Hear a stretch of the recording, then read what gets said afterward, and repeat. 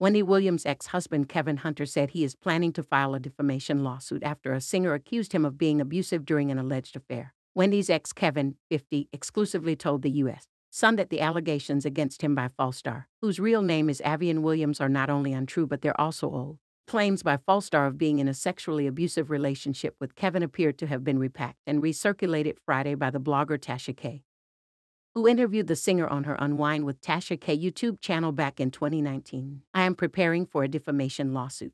Anybody that knows me, and this is no disrespect to LGBTQ community, they know where I'm at with it.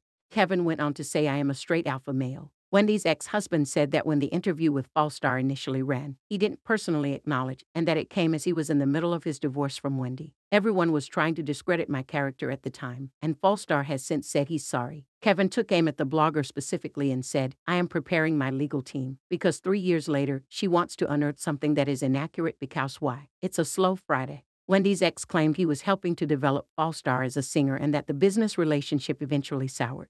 Kevin alleged that as news broke that his mistress, Sharina Hudson, was having his love child and Wendy was in the process of divorcing him, he believed Falstar saw an opportunity and came up with this cockamamie story. The father of two added he believes Falstar likely won't respond to any of this being brought back up, and the most he would think is that he may tell Kevin he is sorry for a second time. Kevin said he believed the interview was re-released because his famous ex-wife has been in the news more lately. The claims. In the interview, Falstar alleged it wasn't just a sexual relationship. It was much more of an abusive relationship. It was much more of a put me down and keep me as your boy toy relationship. We did. He came over and practically raped me at 3 o'clock in the morning. In the podcast, Falstar claimed his attorneys sent a pre-suit demand letter to Kevin that was ignored. At the time, Page 6 spoke to an attorney for Kevin who said, the claims levied by Mr. Aveon Williams against Mr. Kevin Hunter are baseless and are completely false. Mr. Williams' actions are part of an elaborate scheme to extort money from Mr. Hunter and is nothing more than an attempt to shake him down for financial gain. This office did not offer to settle this matter for any amount, nor did we counter their offer.